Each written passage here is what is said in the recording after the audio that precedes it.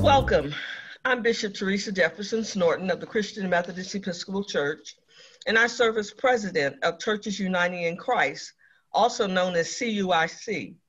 CUIC is an ecumenical organization of 10 denominations who have been working together for more than 50 years, recognizing that though we are different in organization, polity, and doctrine, we are but one church.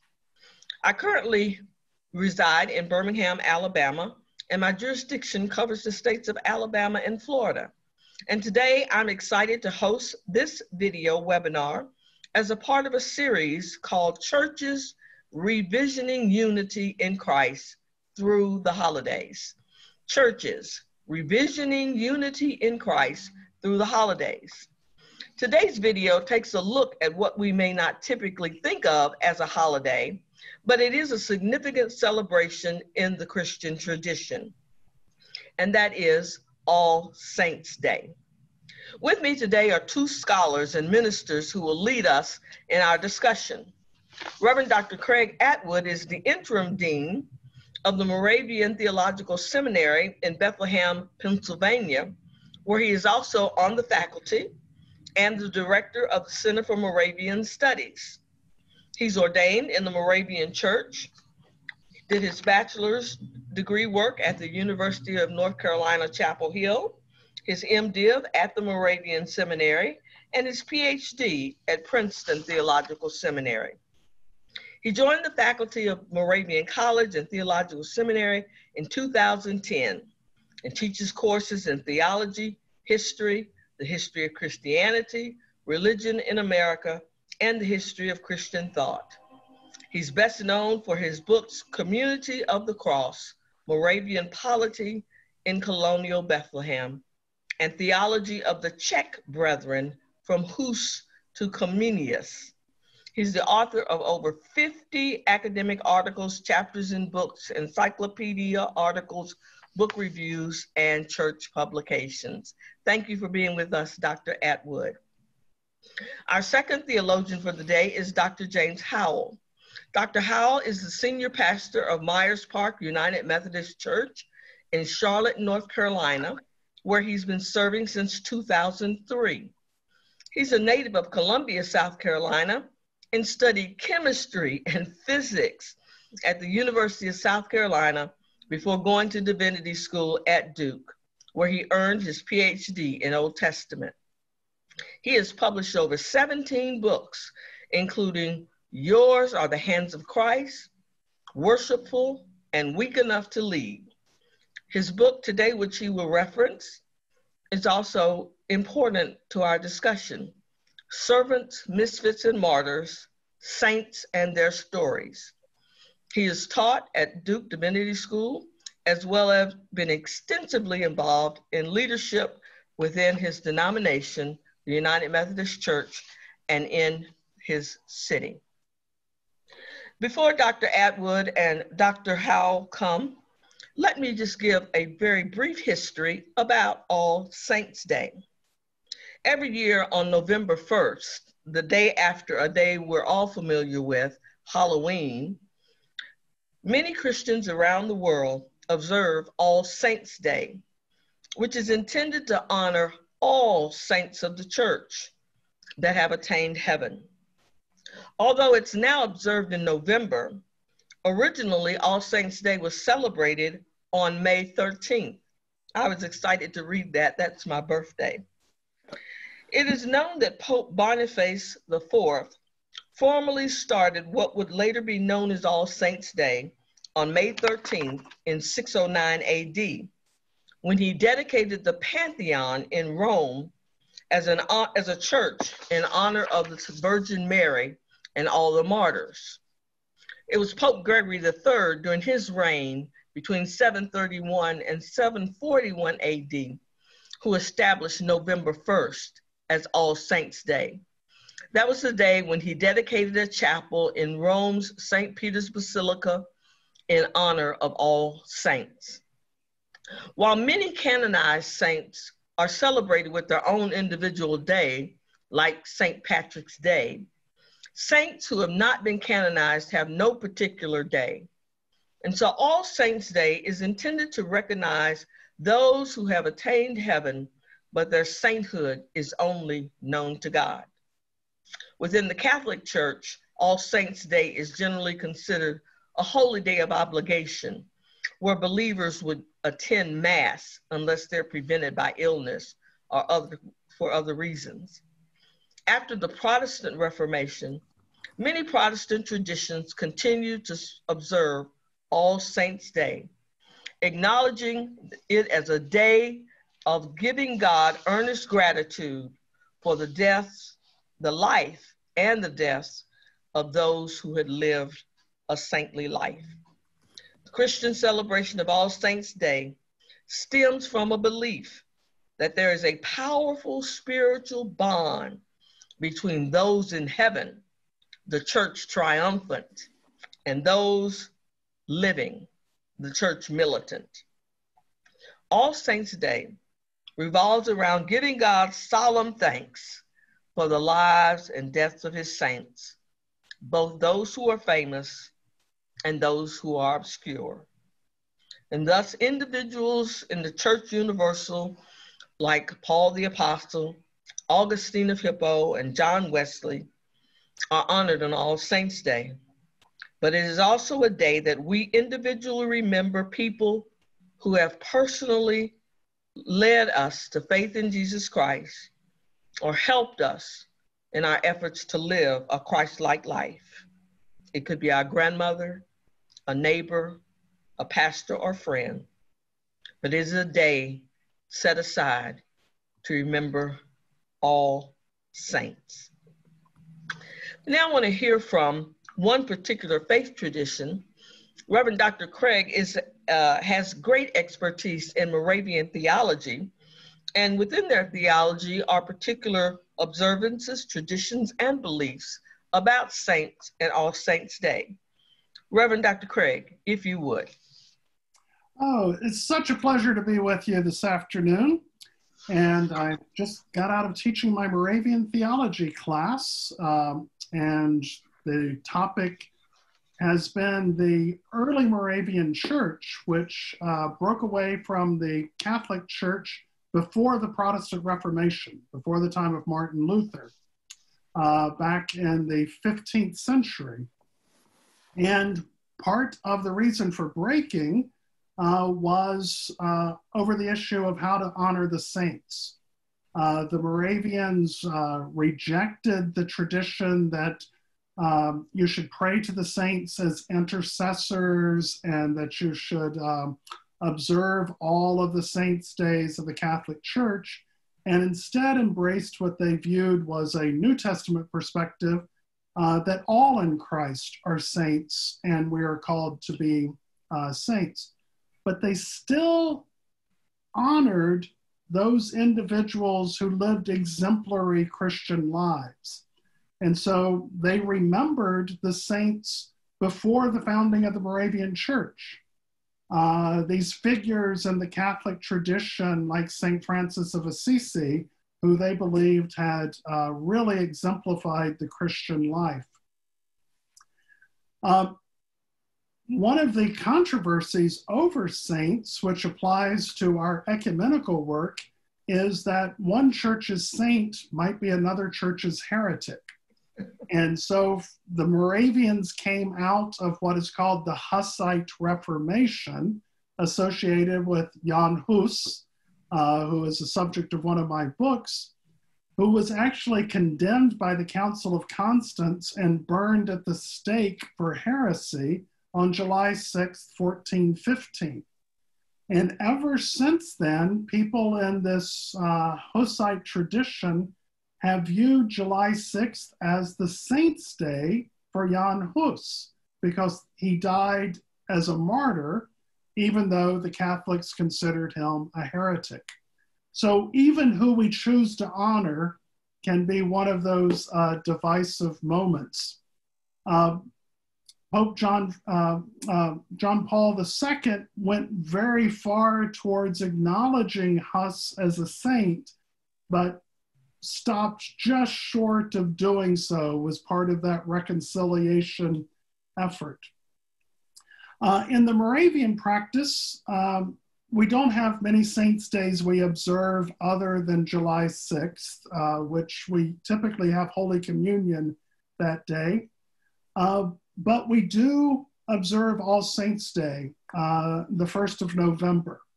And for us, sometimes we name individuals, not just in the Moravian Church, great figures like John Amos Comenius or Nicholas von Zinzendorf, but even figures from other churches. So in our liturgy, we reference that some of the martyrs were killed in the Roman persecution, but Martin Luther King Jr. was killed by an assassin's bullet.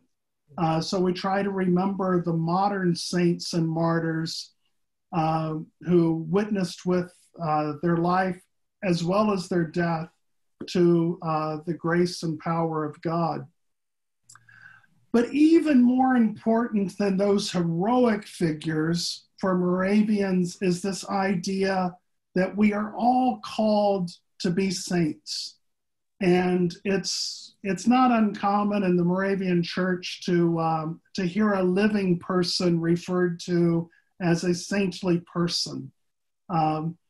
And I have my own list of figures in the Moravian Church that I view as living saints, that I wish I could live up to their example.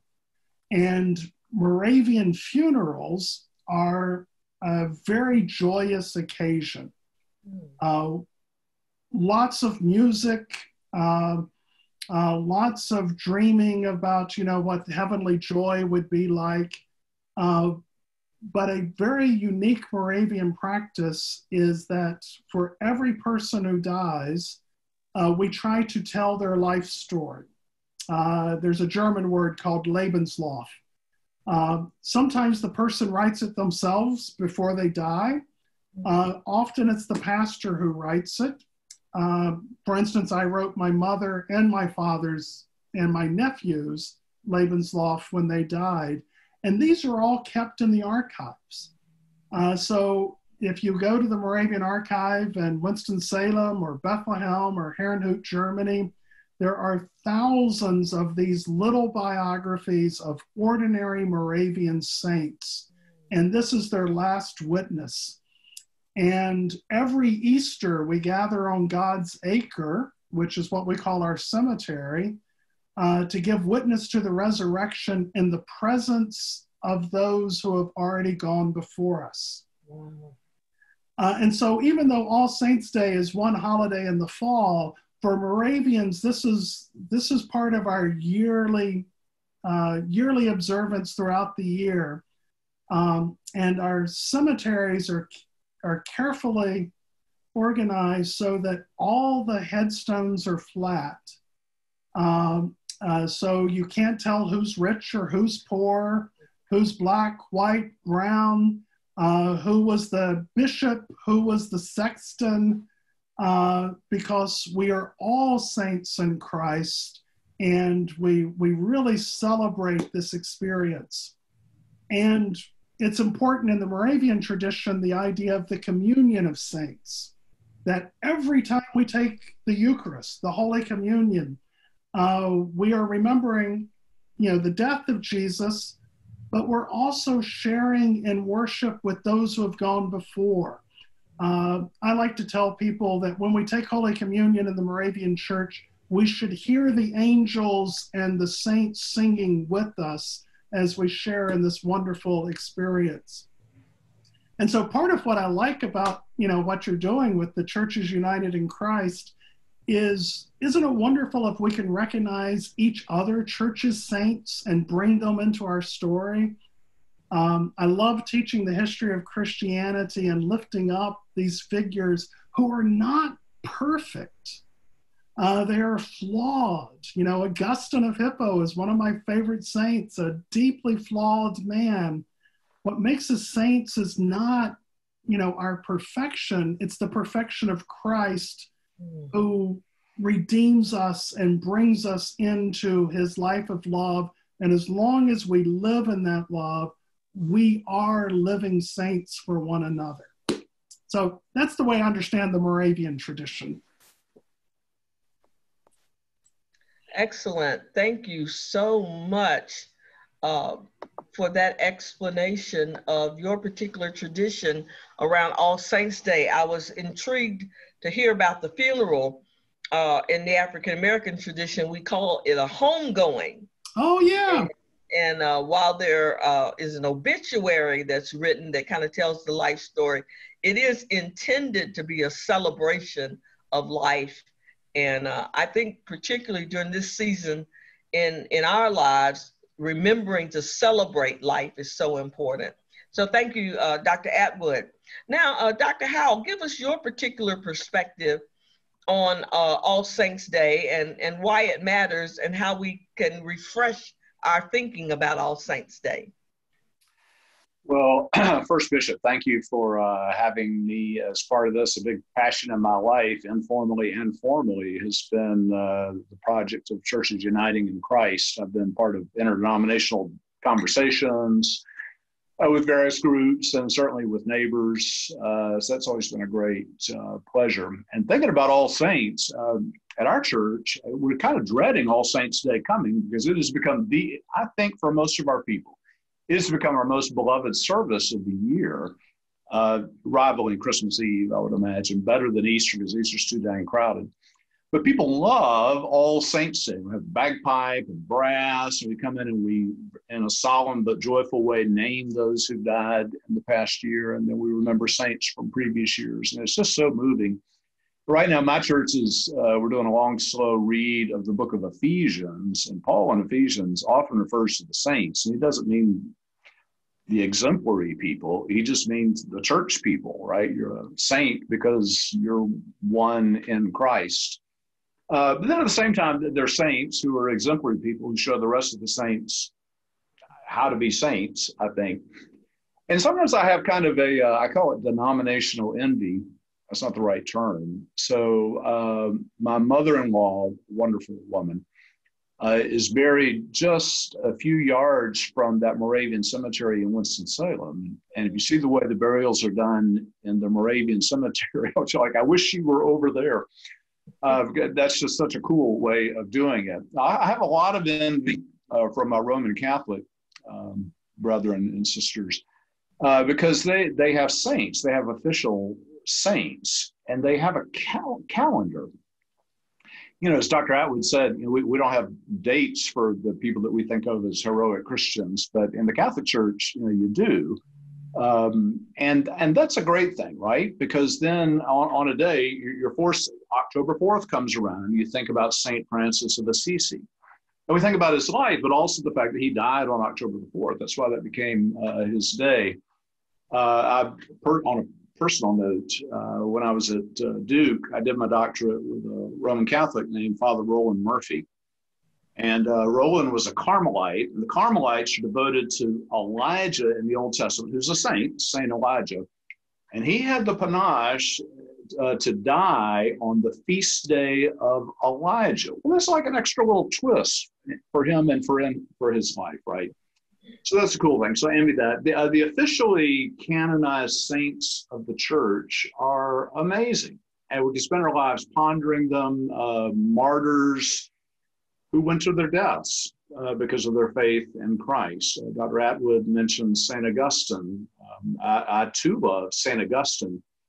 Some of what Augustine did is, and this is part of what the church needs. So he was a guy who figured out some theological things forever. Right? So he read the Bible and he debated with other theologians and he figured out things that we sometimes forget. Things like free will. You ask the average American Christian, do you have free will? And they say, oh, by George, I do. And they're proud of it. But St. Augustine had a debate with a guy named Pelagius who didn't become Saint Pelagius. And what Augustine helps us see is that you're not free. You're shackled. You're shackled to sin. You're shackled to self. You're shackled to habit and convention. We need God's Spirit to set us free. And that freedom isn't to go do stuff that we want to do. That freedom, right, is a life of diligent discipleship. So Augustine did that great favor for us. St. Francis is kind of everybody's favorite. He finds his way into flower gardens and such, and is associated with birds. And that's some of Francis. But what's really striking about Francis is a bunch of things. So a lot of the medieval saints, when you read about them, they sound like kind of sour individuals, very grim, serious about following Jesus. But Francis had this joyful obedience. Like, it was just fun. There was laughter. He danced. So what Francis did is he took the Bible literally. So today people say that and they mean a bunch of things. But for Francis, it meant whatever he read in the Bible, that was like his to-do list for the day. So he read, Jesus said, sell all you have and give it to the poor. And he said, okay. And he sold all his stuff and gave it to the poor. His father was puzzled and appalled, but Francis did that. Francis believed in the peacemaking thing. Here's something we could benefit from today. So he went off on one of the Crusades. We forget Christians were warring with the Muslims back in those days. Francis went on one of the Crusades, and they came to a place called Damietta. And you had the forces arrayed across no man's land, and everyone's armed. And Francis walked across no man's land, barefooted, unarmed, didn't have a weapon, and the Muslims started to kill him, but it was such a novelty that they thought, oh my goodness. So they took him to the Sultan, Malik al-Kamil, and Francis became friends with this Sultan. So we tend to think peacemaking is impossible, but here you had a saint who, I guess at risk to his own life, but yet with great joy and courage, simplicity, found a way to befriend the enemy, right? And so that's an interesting thing. The way that the saints through history have prayed, I'm a pastor and people ask me to pray for them, and I'm honored to do so. 19 times out of 20, it's a health-related thing, which is interesting because we live in a place with great health care.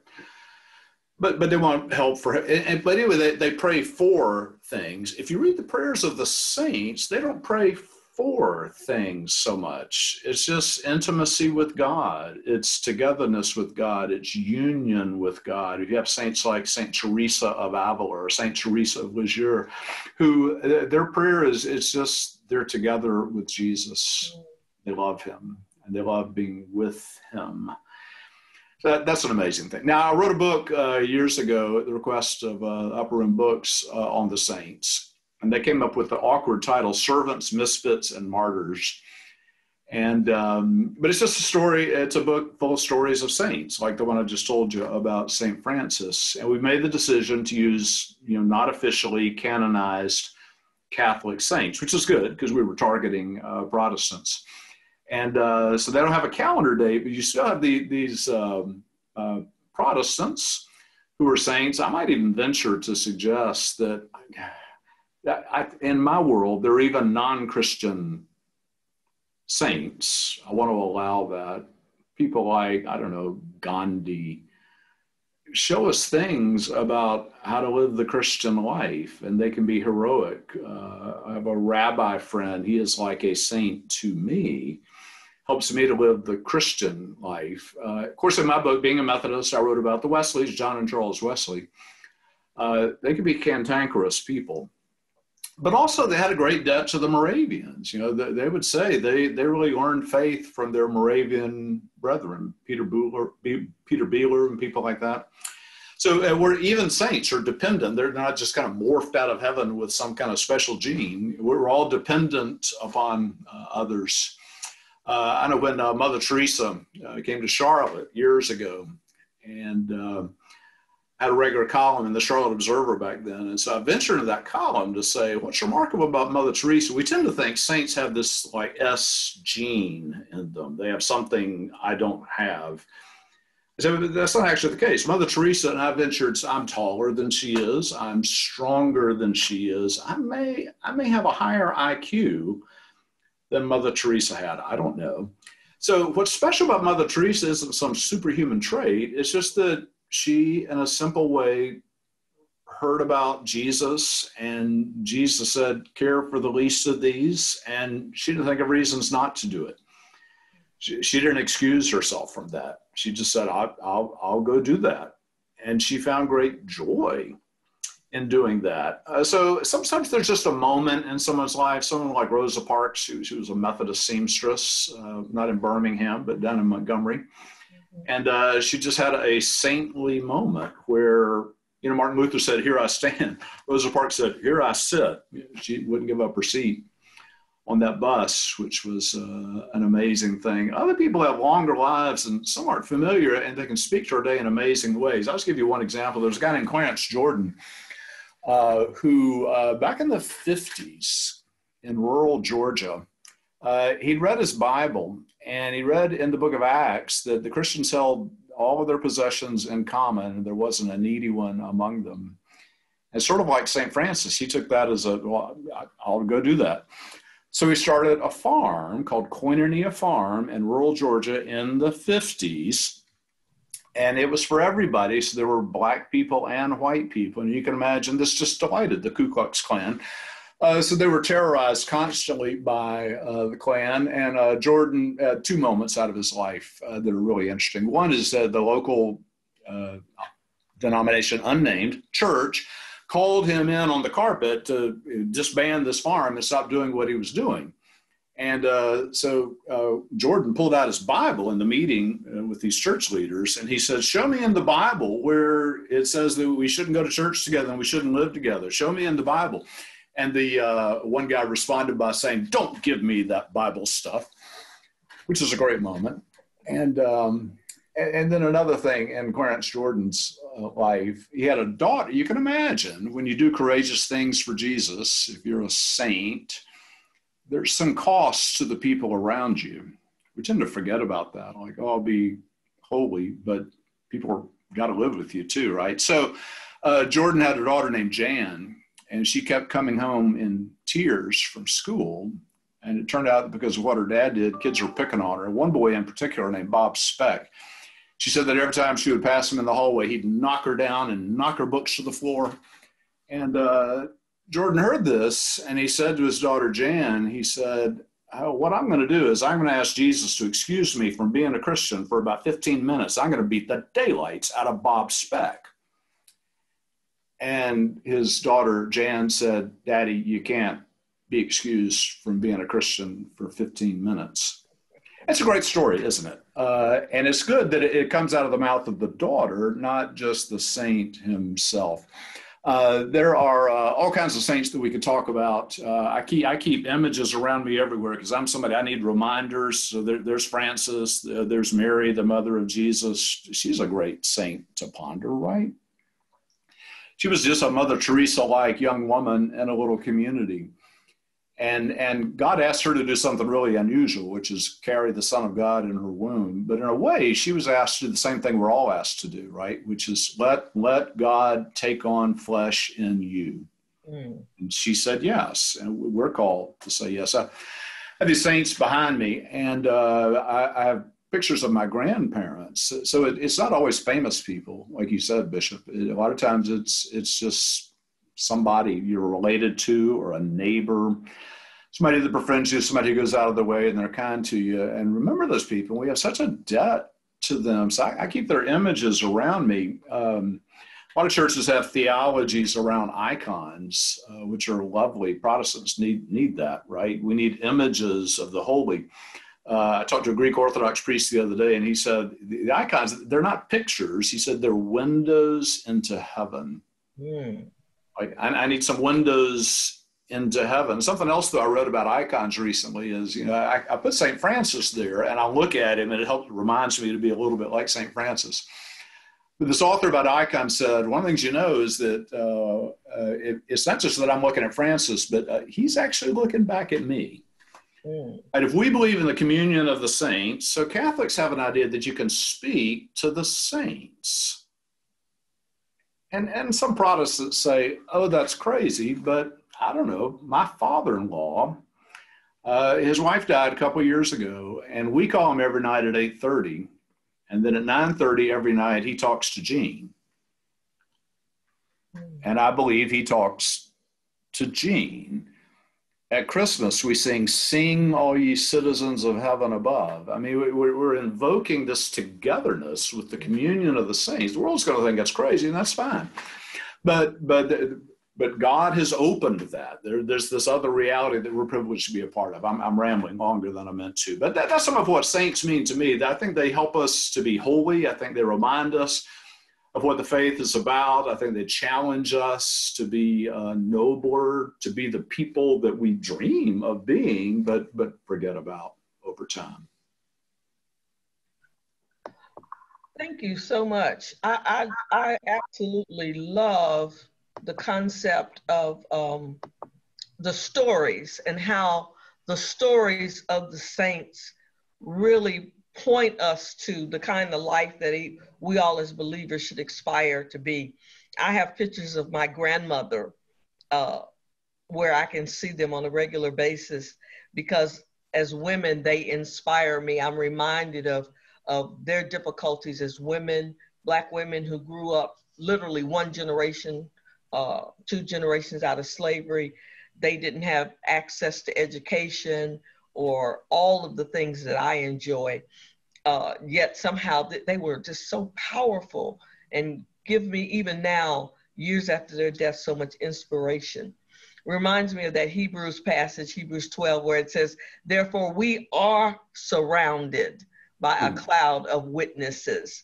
And of course that follows this list in Hebrews 11 of all of these folks that we could consider as saints. But it does remind us that whatever they did in life, by faith. So it calls us to a greater awareness of the role that others play in our lives. So let me see if you all want to respond to each other or ask each other any questions. I have a few questions before we wrap things up. James or Craig, anything you all want to say to each other?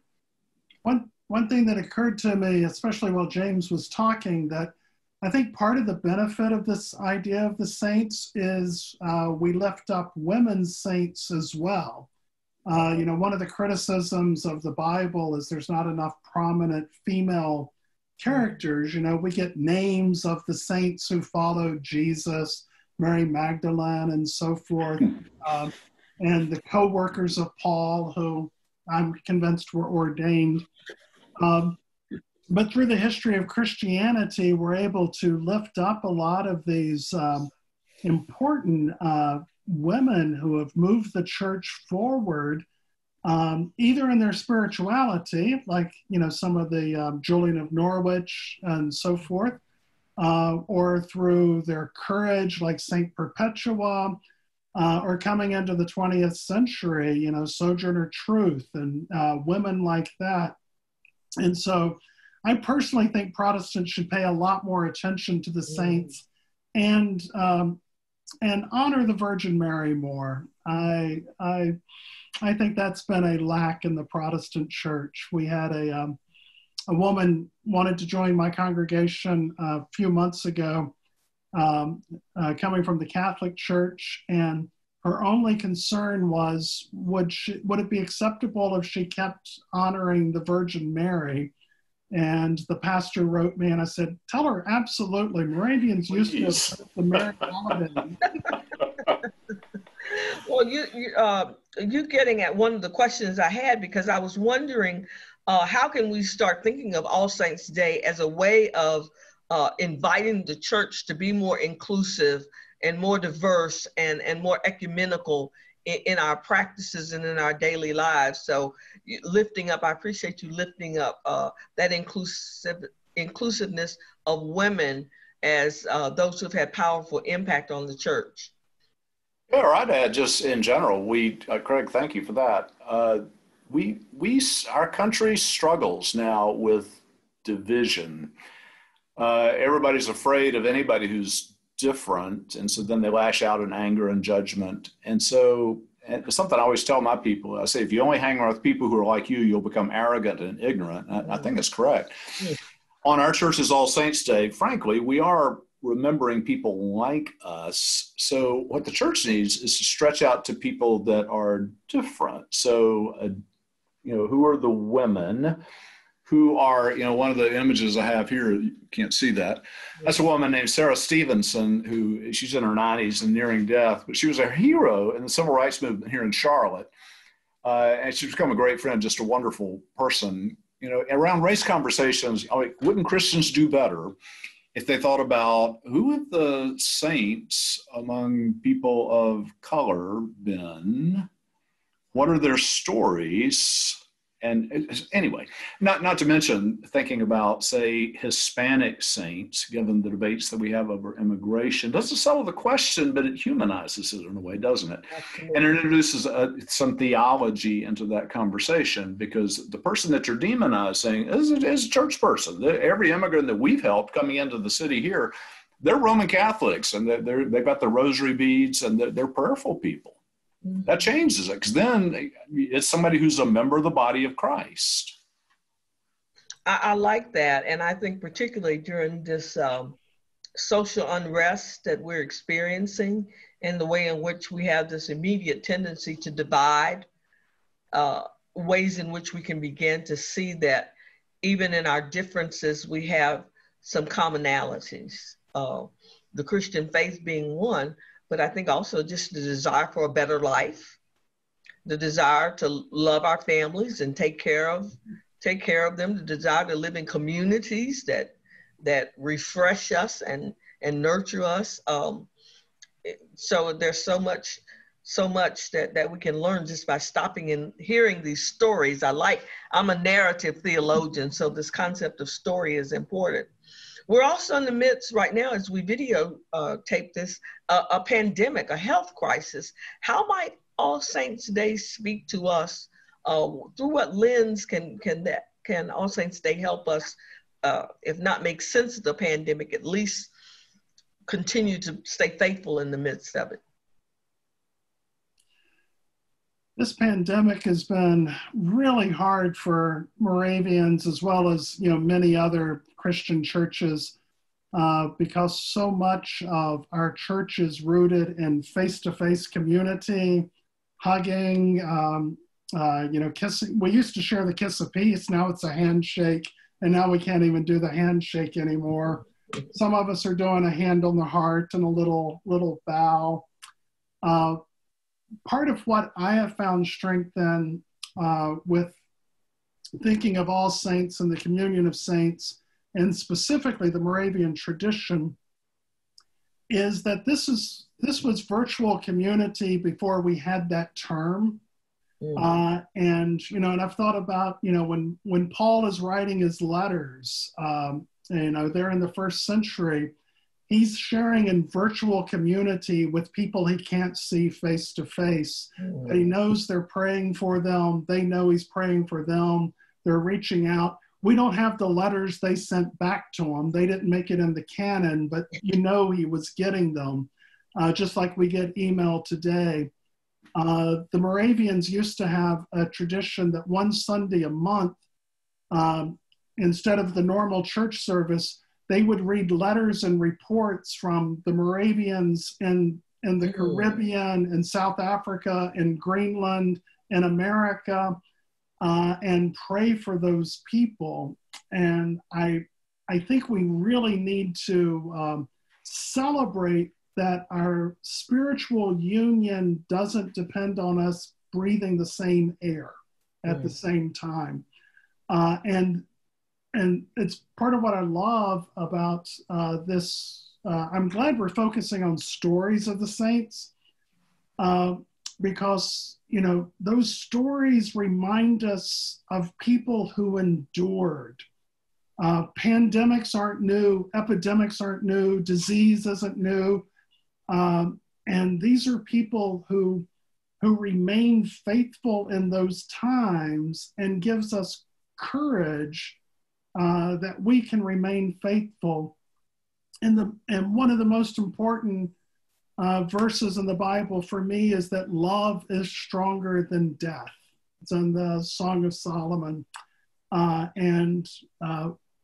For me, this is what All Saints Day is a reminder, is that love is stronger than death. And when we sing for all the saints who from their labors rest,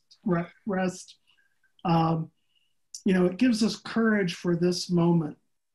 But one of the reasons I think telling the story is important, I emphasize to my students that when we talk about Augustine, Saint Perpetua, Saint Athanasius, he's not called saint, but Origen the theologian, they were all Africans.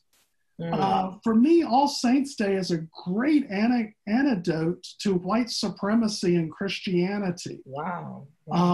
This was an African Middle Eastern religion.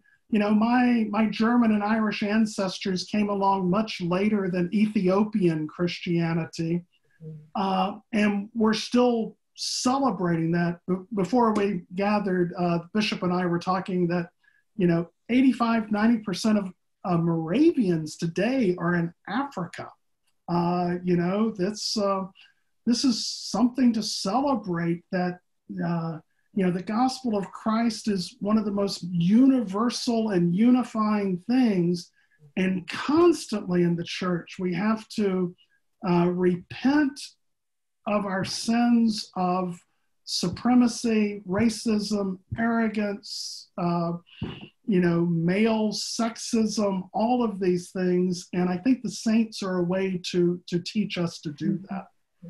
Yeah, thank you so much, Craig, for saying that, because that really is a blessing to me, because I know that I have struggled with ways to really continue to appreciate some of the more native African theology and African spirituality, which very much says you honor the saints, you honor the ancestors, you invoke their memory, you call on them. And I think during an overzealous period of colonization through Christianity, there was so much sanitizing of the stories that really are rich. And so All Saints Day becomes this invitation for us to get beyond the sound bites of theology and the key figures that we've been told about, and really learn that there's a great deal of diversity and inclusivity in the Christian story. Yeah, and I'd add that if you read the lives of the saints, somebody like St. Augustine, these are brilliant people who know God well, and you don't pick up traces of, I've got it all figured out, and let me tell you how it is, right?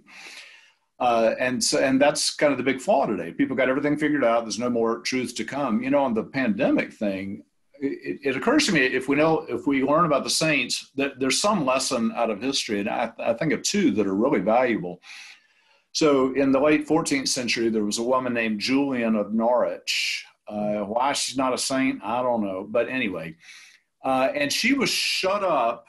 People feel shut up in their homes. She was shut up in a cell for decades, didn't go out. And she had these visions where Jesus spoke to her, and she wrote about the visions. And in the visions, the most memorable line that every seminary student can quote is that Jesus said to her, "All shall be well." And I've tried to remind my people that during the pandemic, we're shut in the house, but she was shut in, but Jesus said to her, "All will be well." And there's something about that. The other way people feel shut up, my father-in-law is in a nursing home, and he says, it's like being in jail. We've had saints who were in jail, right? Paul was in jail. St. Francis got thrown in jail by his dad for a while. And not only, and then we think of more modern people, Dietrich Bonhoeffer, Bishop here in Birmingham, Martin Luther King. I think John Lewis said he'd been in jail 40 times. Amazing. So Martin Luther King in jail in Birmingham. I mean, I love the letter that he wrote there. He said, when you have time in your hands like this, you think strange thoughts. And he writes this really eloquent letter that works today, right? That's somebody a long time ago in a different but analogous situation. He wrote words that still speak to us while he was imprisoned. And there's a lot of that kind of stuff. So people who've been through what we've been through and way worse, as Craig says, they've overcome. Not that they've overcome, God has brought them through, and all is well. Mm-hmm. Mm-hmm. Absolutely. By the way, Julian is officially a saint in the Episcopal Church. So. So that, again, another benefit of us knowing each other's saints can teach us a lot. Well, I want to thank you all so very, very much for your time and for your expertise and for your insights. It really has been informative for me, and I hope that those who will view this later will find it as such. And I just feel compelled to share just a quick story of something that's happened in real time that I think really models how the church can live into this notion of we're all called to be saints, as you said, Craig, and how we can look at the lives and the examples of others to see how we should live our lives, to model saintly behavior. So I have a church in Pensacola, and of course, Pensacola was hit fairly hard by the most recent hurricane.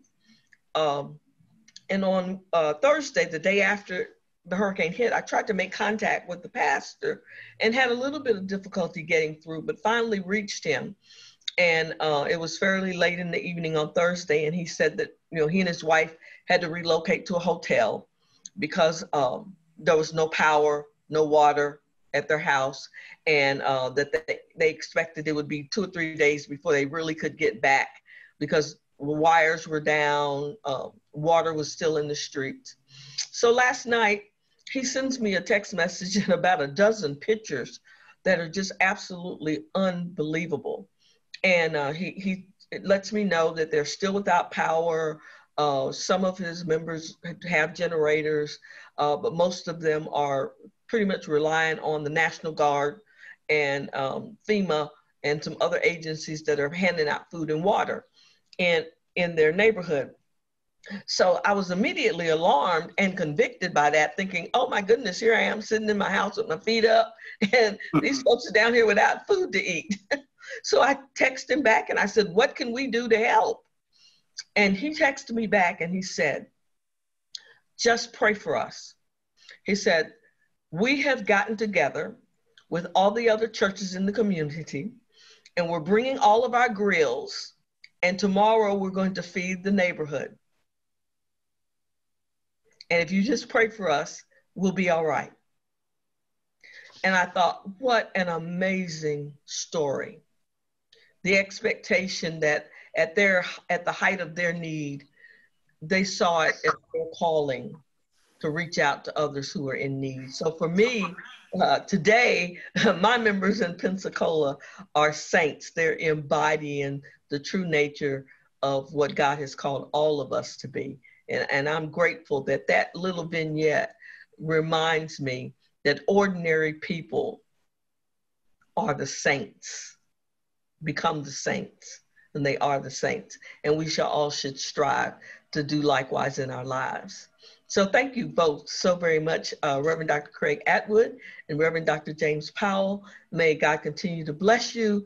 And I look forward to perhaps one day meeting in person, or if not, we will continue this virtual communion of this body of believers who, interesting, it struck me, somehow have a lot of history in common, that Moravian Methodist connection.